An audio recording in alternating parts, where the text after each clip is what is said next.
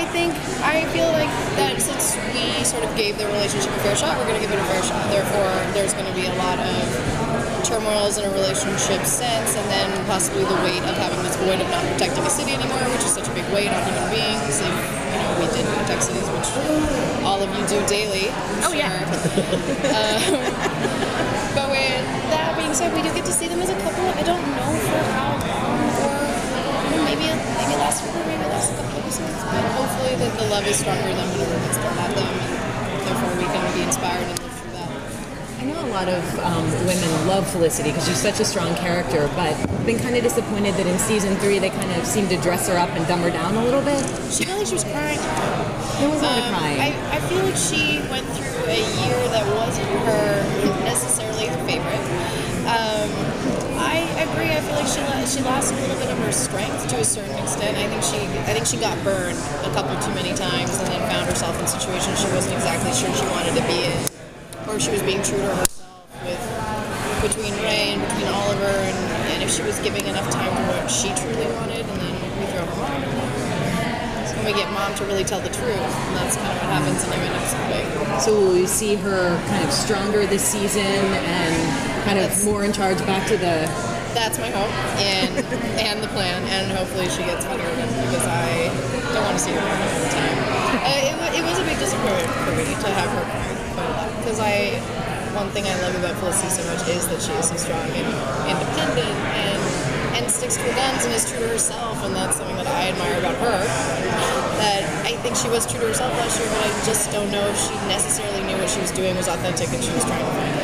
Yeah, you miss the fumbling kind of Felicity-isms that you can't do when you're crying all the time. That's true.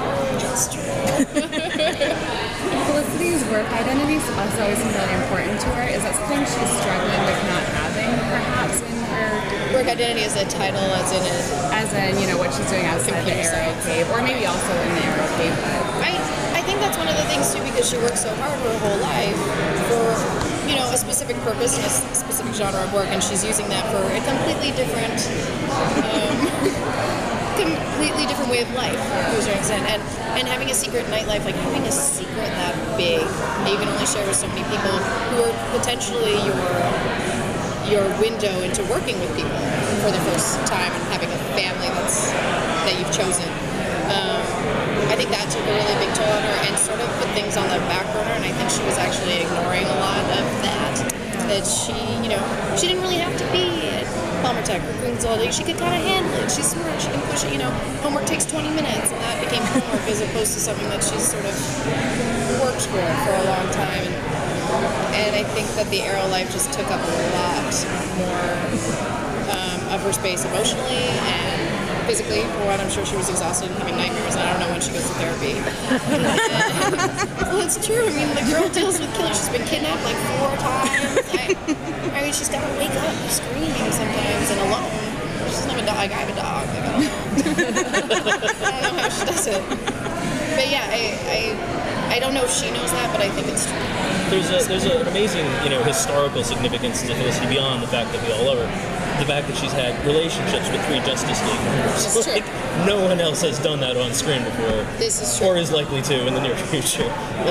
Given 2 of them weren't sort of heroes when she was interested in them romantically, or creating a friendship, which is to say, did she make them so? But I do believe she brings out the best in people. Goes back to saying, like, maybe she exhausted herself a little bit too much and she didn't take care of herself. Just saying. But yeah, I mean, that's an interesting fact. Maybe she's a type. She's a human particle accelerator. She's a human particle accelerator. She's no longer a polygraph. She's a human particle accelerator.